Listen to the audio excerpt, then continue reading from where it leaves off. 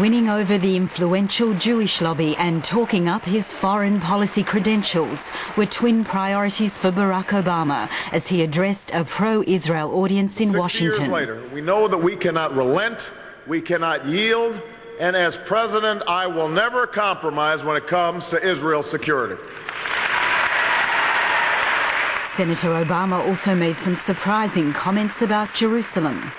And Jerusalem will remain the capital of Israel, and it must remain undivided.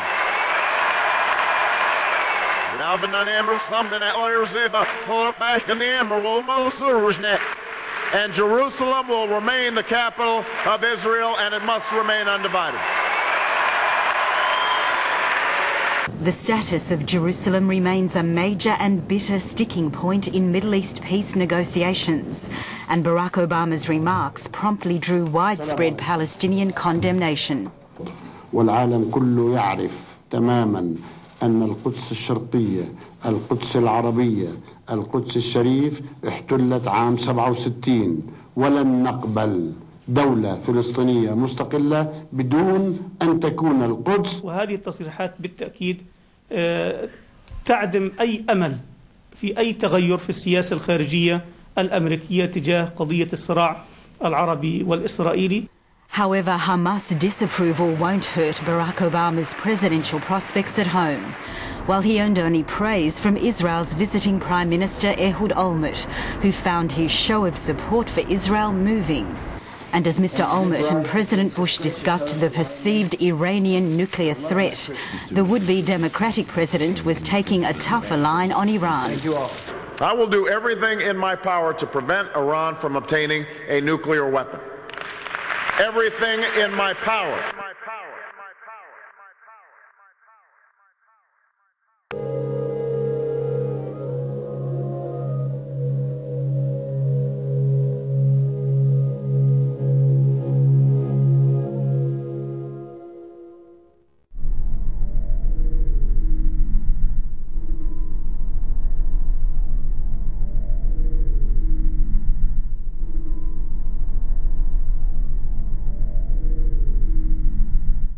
I'm interested in the question of motivation of these hijackers.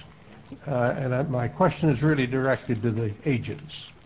What have you found out about why these men did what they did? What motivated them to do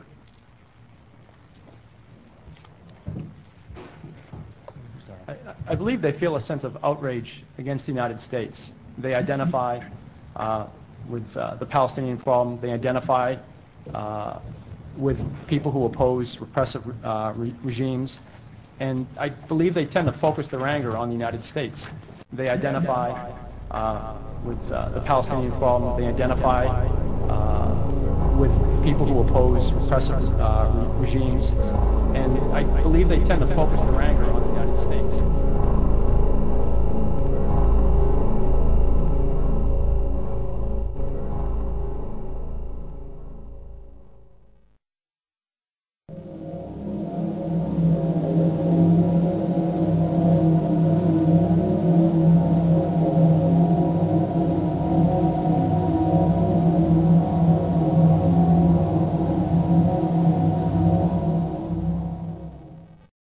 Mr. Hamilton, I had a quick question for you, sir. I'd spoken with you on C-SPAN about a month ago, and we talked about Israeli policy. We'd like to address. Yeah, but why are we addressing the gorilla in the room? The gorilla in the room is U.S. support for Israel. You had made a mistake earlier.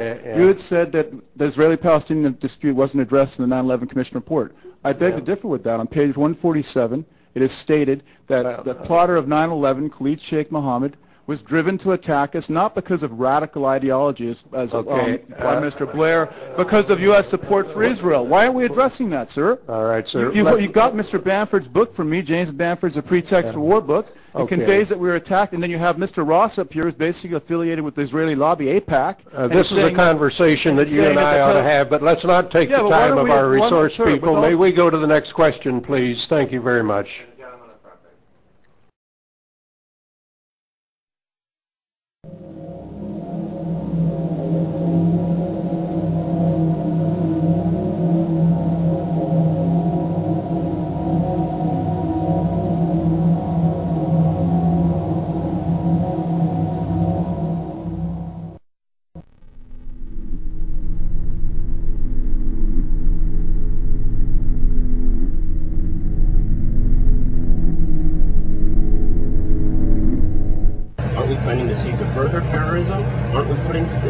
fire with gasoline here, and you can do all the security measures, all the law enforcement, but if that continues, isn't that a fundamental?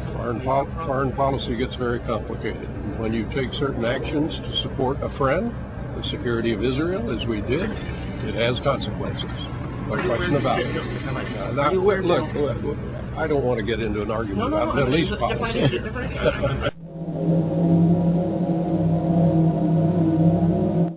This is what they ended up agreeing on, putting in the 9/11 Commission report. Right or wrong? There is a reason politicians don't want U.S. support of Israel listed as a root cause of Al-Qaeda's terrorism. There is a reason politicians don't want the American people to reassess that policy. Politicians lie to us about hatred of our freedoms because they care more about serving special interests than about keeping us safe. Don't let them get away with robbing us of the freedom to decide for ourselves if we want to put our lives at risk over specific foreign policies. Please pass this video on to others. Help the Representative Press campaign get these facts out to every American. Take action. representativepress.org/donate and representativepress.blogspot.com.